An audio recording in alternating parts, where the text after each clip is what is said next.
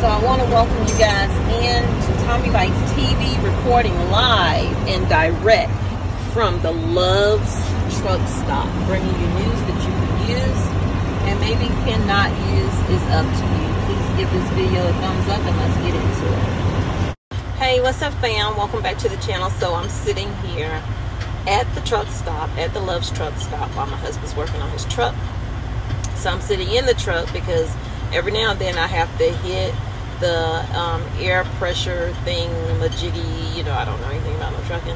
So I'm just trying to help him out so maybe he can get that part together.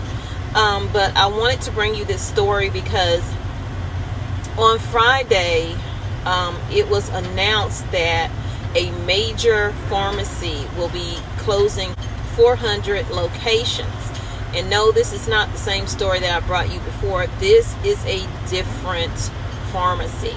So when I told you then, I said it was going to continue to happen. Well, it is happening.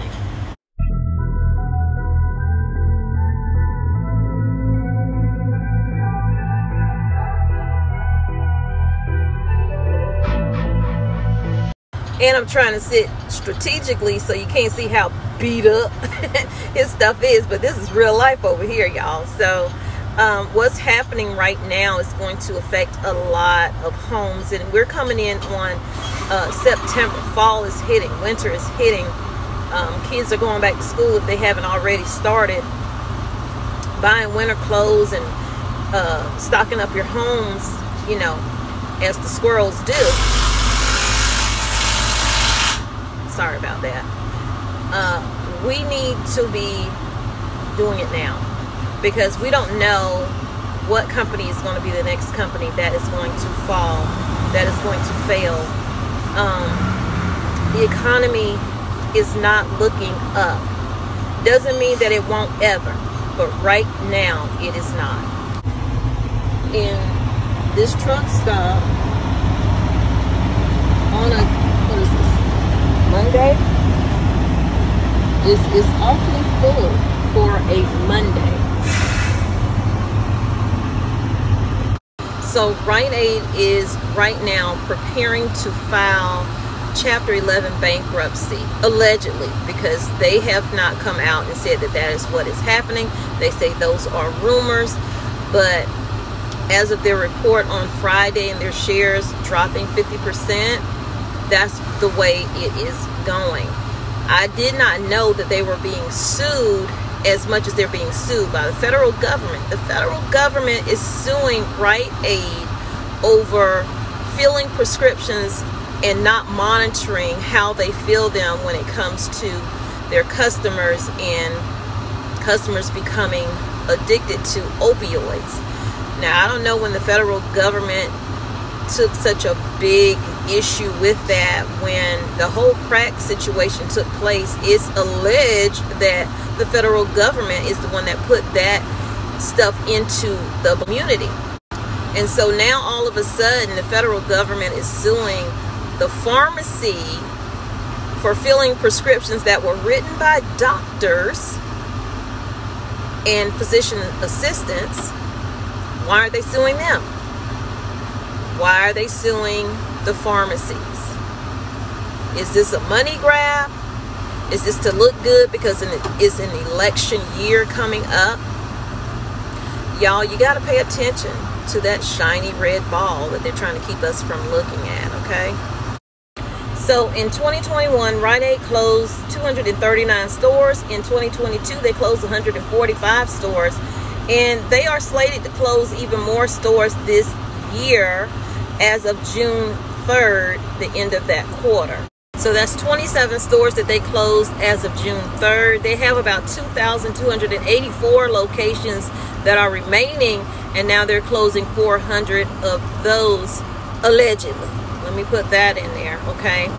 So it was in April that the federal government actually filed the lawsuits against Rite Aid, and them filing the bankruptcy will allow them to reject any lease, meaning they would not have to pay any lease to stay anywhere.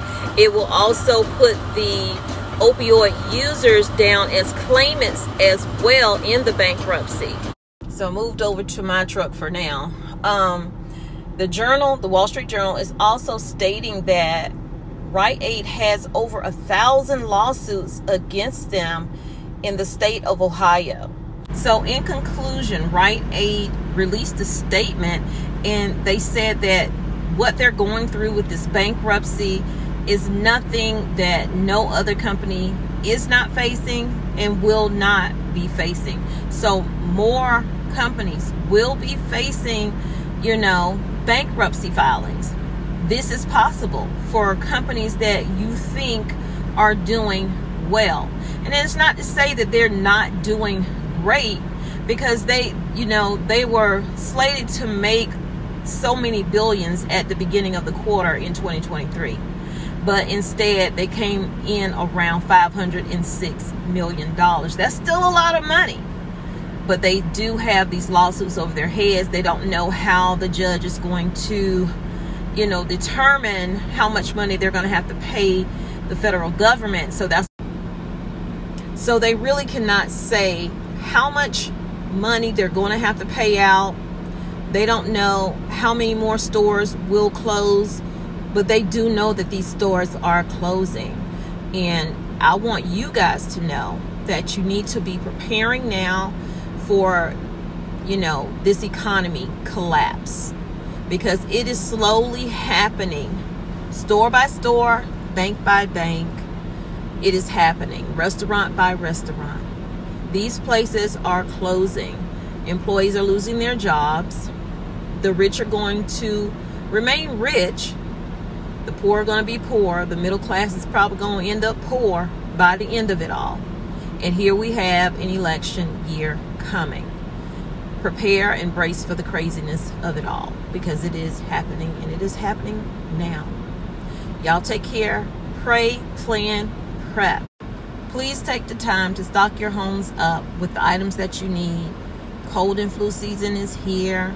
My allergies are bothering me. At least I hope it's just allergies. Yeah, and I pray for you all. I really, really do. I love you. I thank you for supporting the channel. And I'll see you guys in the next video. I love you, but God truly loves you more. He created only one you. Be the best you that you can be. And when you are, go out and spread God's love. Peace, love, and light. Thanks for being here on TommyBitesTV. Switches.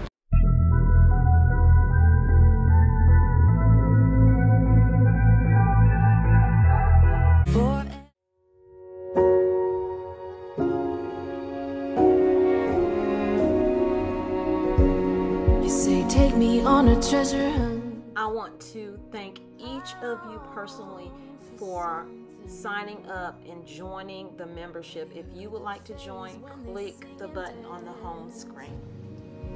Oh, I wish it was me every night when I close my eyes.